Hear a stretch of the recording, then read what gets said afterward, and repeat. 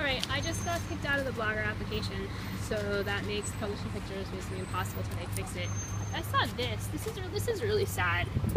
You know? I mean, these people tend to try to read more about human rights kind of a lot. Right? But here they are just promoting all sorts of abuses of, you know, human rights in the United States. Right? Abuses of women, abuses of children, just over and over and over again. Invasions of people's privacy.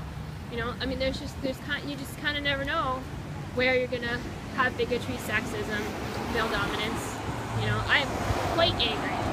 Quite angry. One LD for. I mean, those people in particular. I mean, maybe I should just kind of expect it from Marvin 299 Maybe I should just kind of it should be expected by now.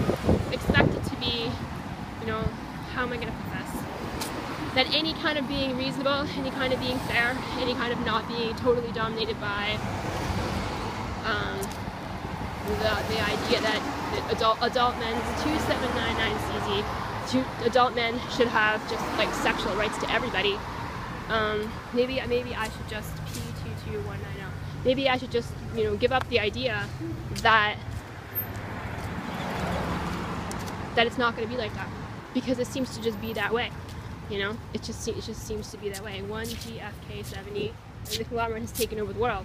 You know, things that were doing better for a few decades, things that were improving, they've made everything worse. You know, I mean, it's about personal power.